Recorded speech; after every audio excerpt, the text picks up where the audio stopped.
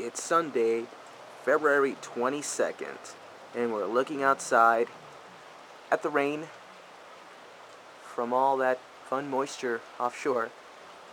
Snowing is way up at about 7,000 feet, if not higher. And as you can see, we're getting some good rain, moderate showers, some good wind blowing out there. I'd say the highest gust we've had is about 20. And let me show you what's going on inside. Here we go. And here's this website. It's my website. And as you can see, we've had 0.62 inches of rain today, 7 inches monthly so far, and making good progress there at 19 inches. And if we move over to the satellite animation, as you can see, here is the cutoff flow.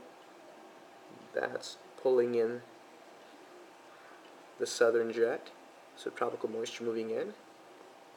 That energy here will eventually make its way towards the coast and push through, bringing with it less rain once it does move through, more showery in nature, and possibly a good snow level down to 4,000 feet. But here's the major feature that we're interested in, is all that subtropical moisture pulling all the way back. It's all coming down, coming up from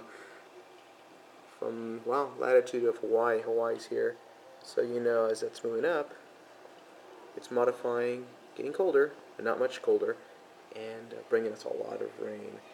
And we haven't seen a lot of rain yet, but this isn't over. This is going to be around with us for a while. Look at radar over here.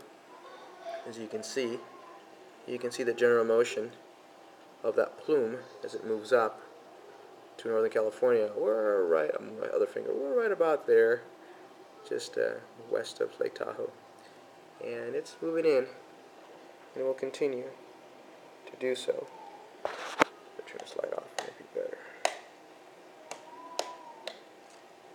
Doesn't help. Okay, so that's kind of what we got going on today, and for the next couple days.